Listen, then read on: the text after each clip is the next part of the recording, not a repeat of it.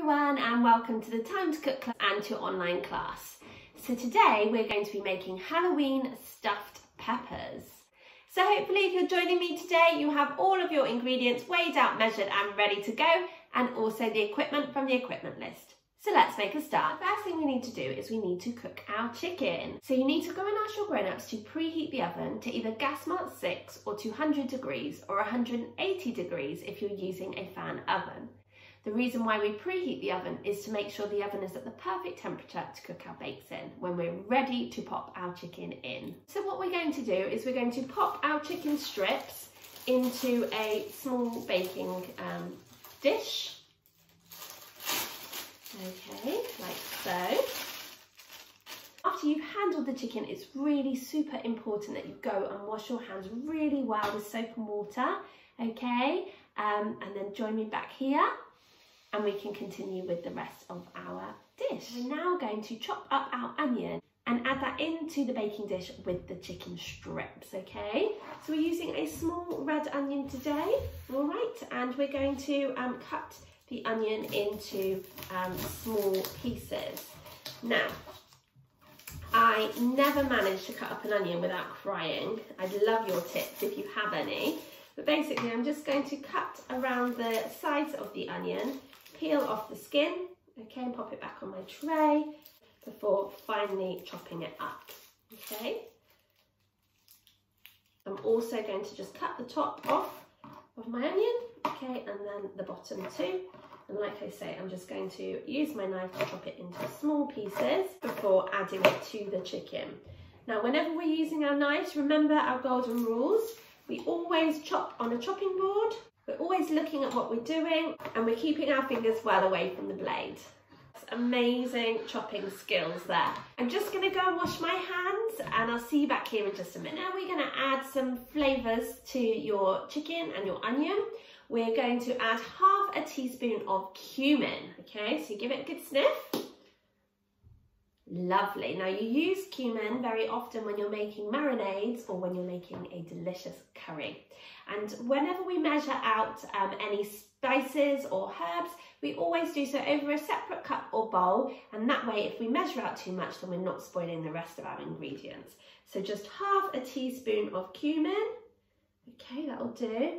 And sprinkle it on top of our chicken. That's going to give it a really delicious flavour. And we're also going to add some salt, okay? So if you're using a little salt pot without a grinder, you can just tip some salt onto the palm of your hand and pop a pinch of salt in. I've got a salt grinder, so I'm just going to give it a good grind, like so. And the same with the pepper, okay?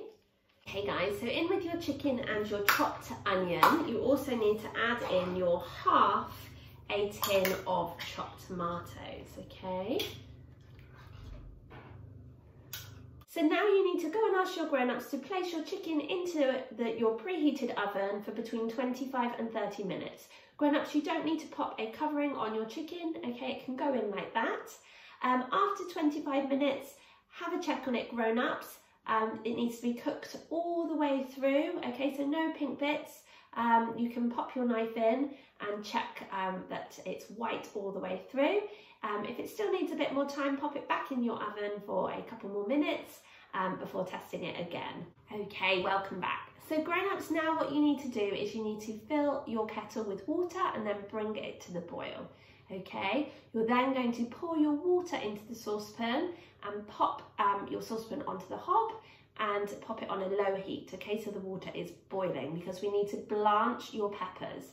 Blanching peppers is where you pop peppers into a saucepan of boiling water, okay, and it helps to soften the peppers and to kind of part cook them.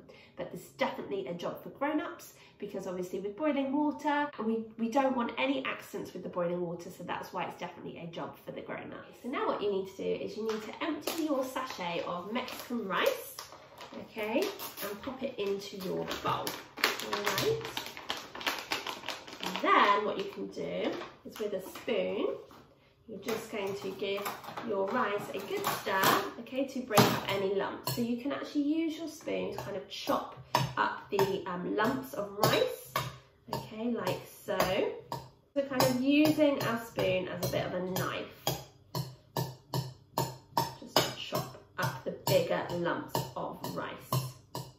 Okay, so once you've chopped up most of the lumps in your Mexican rice, you're then going to pop some tomato puree into your rice too, okay? So if you've got a new tomato puree that hasn't been opened yet, then what you do is you take the cap off, okay, and you'll see a pointy spike in the middle of that circle on the top of your cap.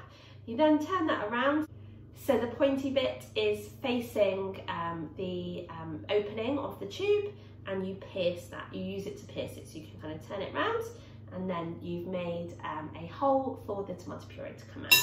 And we're using 1 tablespoon of tomato puree, okay? So it comes out a little bit like toothpaste actually, as you can see. So 1 tablespoon. I think that will do. Pop that in there, and that's going to give your rice a really lovely concentrated tomatoey flavour. You're just going to stir that into the rice, okay? At the same time, you know, if you see any more lumps, then just keep trying to break those up. Now we're just going to pop the rice to one side while we prepare our peppers. Okay, so it's now time to prepare our peppers, okay? So what we're going to do is we're just going to cut around the top part of your pepper so that we can take the top part off so it's like a bit of a lid, okay? Because we're trying to make your pepper look a little bit like a pumpkin, okay? So grown-ups, you'll have to help with this special job too. What we're going to do is we're going to pop our knife in, okay, to create that lid, and we're just going to cut all the way around in a circular shape until we have cut that top off, okay? We can pull it out like this. Now we're keeping the stalks on today because, like I say, we're trying to create that lovely Halloween pumpkin feel, okay? So once you have cut your top off, okay, you can then just cut the seeds off, okay, because we don't want the seeds, so I just slice the seeds off, but my pepper lid is still intact. And I'm just going to pop all of these little parts of the pepper that we don't want into a separate cup, okay? Just to help keep everything tidy. Now, inside your pepper there might be some white bits, okay? So you can peel those off or cut them off. And if there's any seeds, then they can come out too, okay? What's sometimes really helpful is if you pop your pepper upside down and you give it a good tap, okay? And then your seeds should come out. All right, and when we've done that for one of our peppers, we're just going to carry on and do it for the other 3, okay? So we'll leave that one to one side, and we'll cut the top off of this one, okay? So like I say, it's basically a little bit like you're carving your pumpkin, okay? You give it a good wiggle, wiggle, wiggle. Sometimes these are a little bit tricky to come out. They've got lots of seeds in. Okay, there we go. So we're going to cut the seeds off of this one. That's it, well done. Okay, and once our peppers have been cooked, obviously we won't eat, we don't need to eat the stalks. It's just really for decoration, okay? So again, pull off any white bits in your pepper. Turn your pepper upside down and give it a tap, tap, tap, tap, tap. And then, like I said, that will get rid of all the seeds of the pepper. Okay. Take your time with it. There's no rush and you're doing a really fabulous job. Well done. So join me back here when you've prepared your other 2 peppers and we can continue with our dish together. So hopefully by now you have cut up your peppers. You've got a pepper lid on top and you've taken out all of your seeds and white bits from the middle. So you're now ready to start carving your peppers with like pumpkin style faces. So you will need your grown-ups help for this. You can use cutters or you can use a sharp knife, or if you have a pumpkin carving kit, you can use that if that's easiest, okay? What I would suggest maybe is popping a small potato into your pepper, okay? And this will make it easier to cut your pepper, give you something to kind of press on, while also protecting the other side of the pepper too. So I'm using a knife that I got in a pumpkin carving kit last year, okay, but you can just use a regular knife if you want. So we're going to start off by cutting out eyes. So you're going to do like triangle eyes, okay, like so. Go nice and slow, and definitely ask your grown-ups to help you with this job.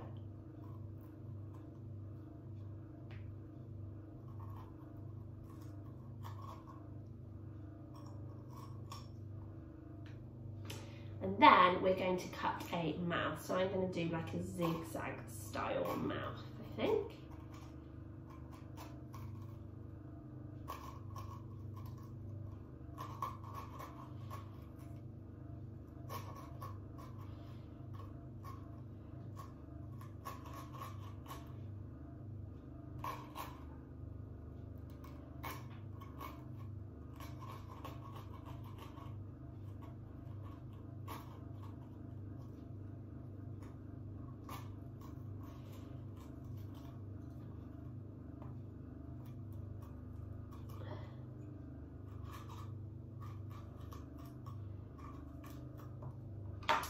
Okay, so here we have my, I don't know if you can see it, my pumpkin style face. I've got two triangles for the eyes and like a zigzag bit for the mouth, okay?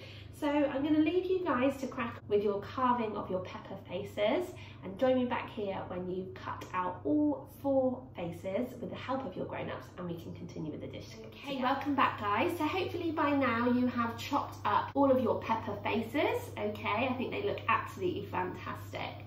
So now what you need to go and do is you need to go and ask your grown-up to pop your pepper bases, so not the tops, just the bases, into your saucepan of boiling water and cook for 5 minutes.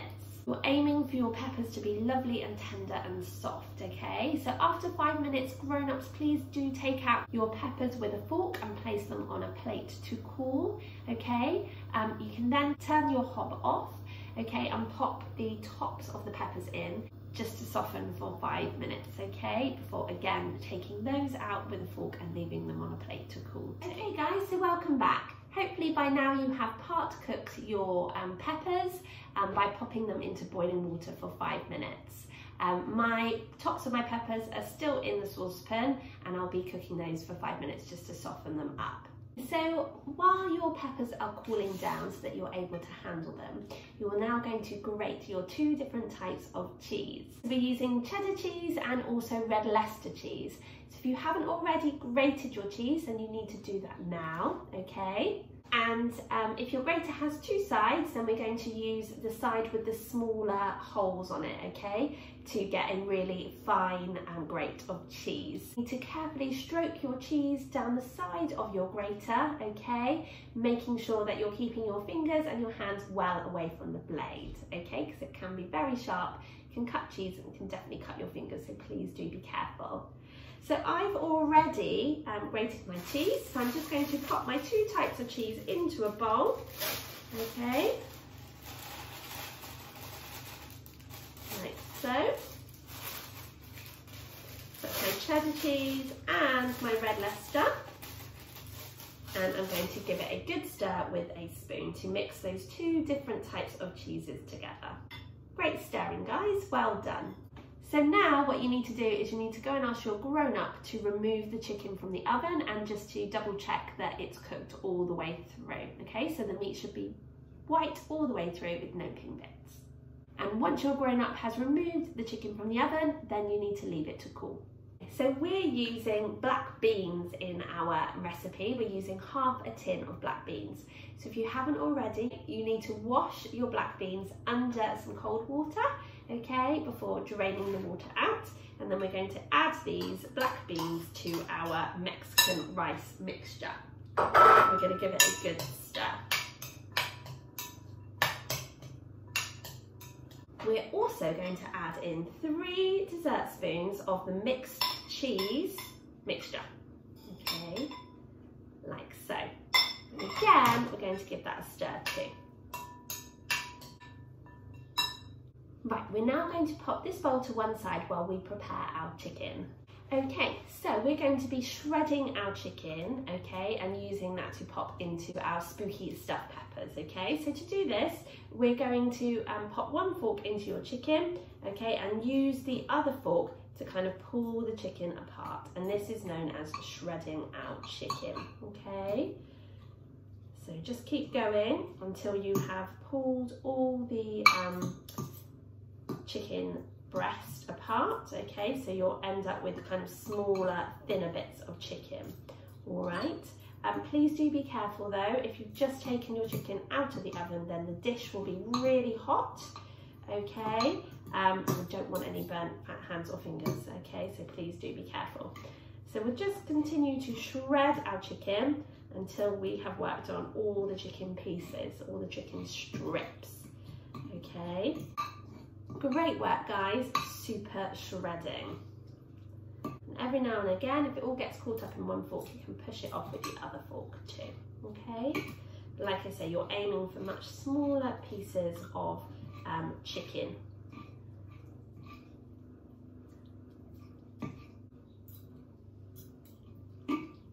Great work, guys, super shredding skills.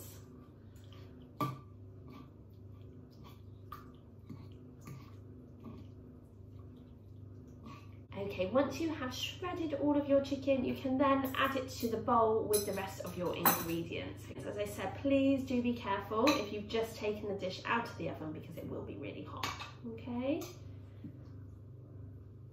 Smells really delicious.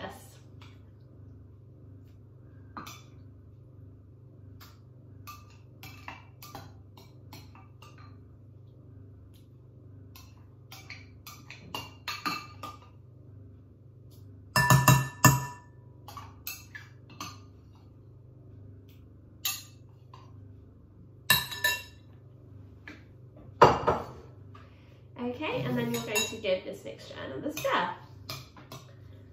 So all the chicken is nicely broken up, okay.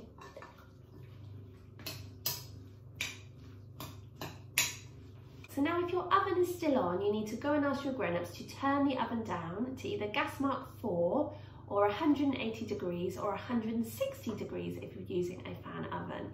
It needs to be at a lower temperature than it was at to cook our chicken.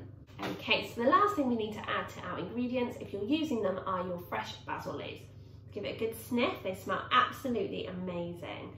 Now, basil leaves are a type of herb and we use them a lot in Italian style dishes.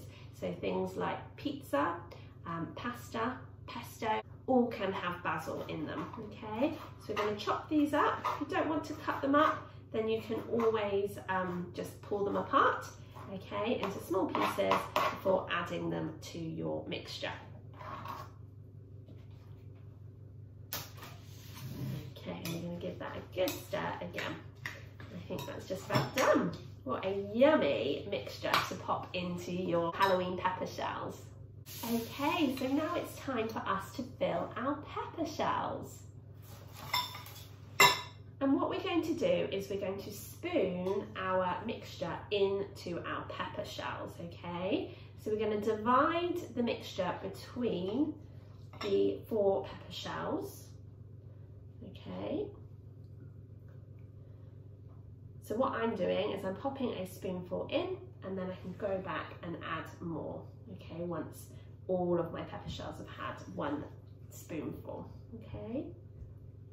Try and keep all the ingredients inside of the peppers rather than kind of on the edges.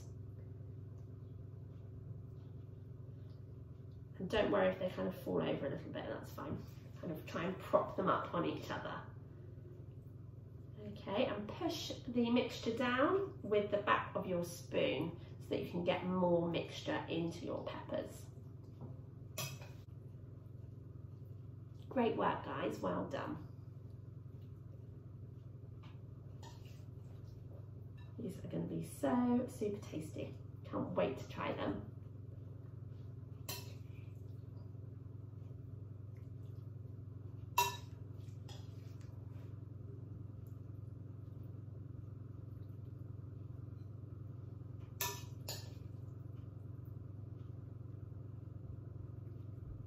Okay, so once you've stuffed your peppers with the mixture, you can then put the tops of your peppers on, okay? Now you can pop them onto the same pepper that they will cut off of, or you can mix and match if you want some colourful pumpkin style peppers. Okay, and now with your cocktail stick, what you can do is you can press it very carefully through the top and into the side, so it's kind of diagonally on. And this is going to keep your lid on top of your pepper, okay? So you can pop about 3 in to just secure your lid.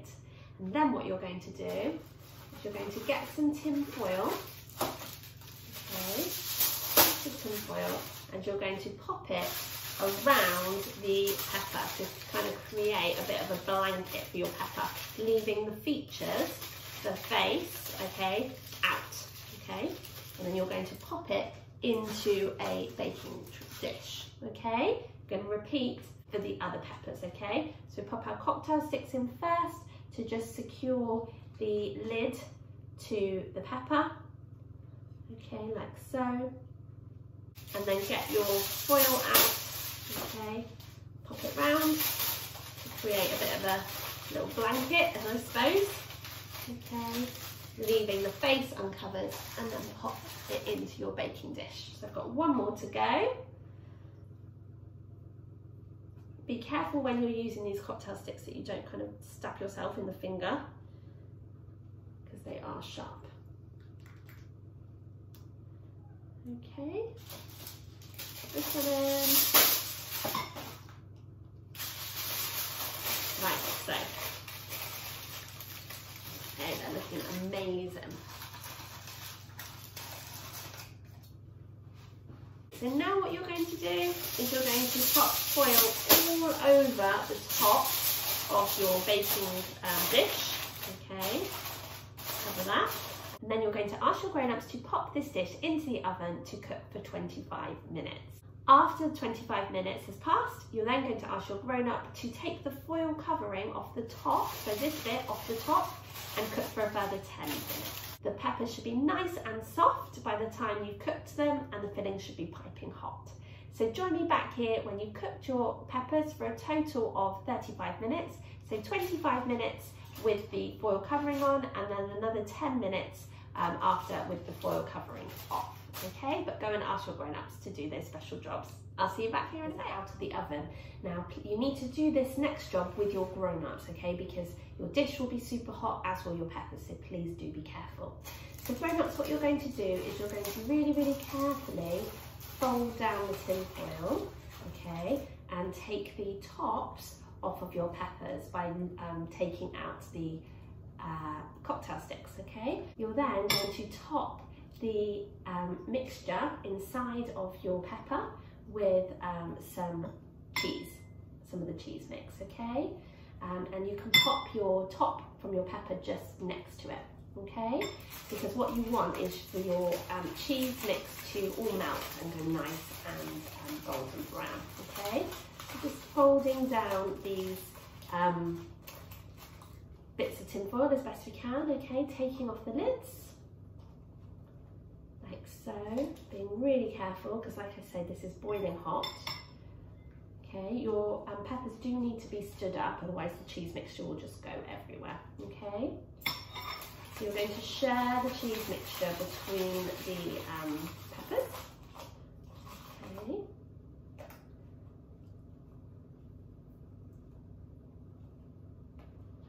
Like so.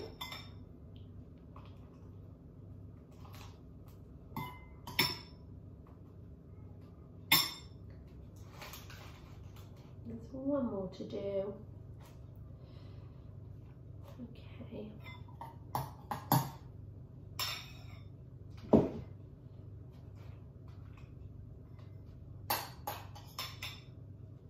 Okay, and now grown-ups, what you're going to do is you're going to pop your dish back into the oven for 5 minutes, just so that the cheese has a chance to cook and go nice and brown, okay? So join me back here in 5 minutes time and we can have a look at our bake. Okay guys, so welcome back. So you need to ask your grown-ups to take your peppers out of the oven, okay? And then your grown-ups can help you to pop your peppers onto a plate. to serve.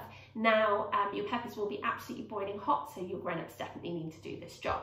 And you can pop the lids back on to your peppers, okay, for that lovely Halloween pumpkin effect. So you should be really proud of yourselves, guys, because you've made dinner and they look and smell awesome. Well done, you. So thank you so much for joining me this week to make our Halloween stuffed peppers. I hope you've enjoyed joining in with me, but more importantly, I hope you enjoy eating and sharing your Halloween stuffed peppers with your friends and family. I really look forward to cooking with you again next week when we'll be making another delicious treat from our Spooky Treats menu in October. Thanks again for joining me. Have a lovely week. Bye, guys.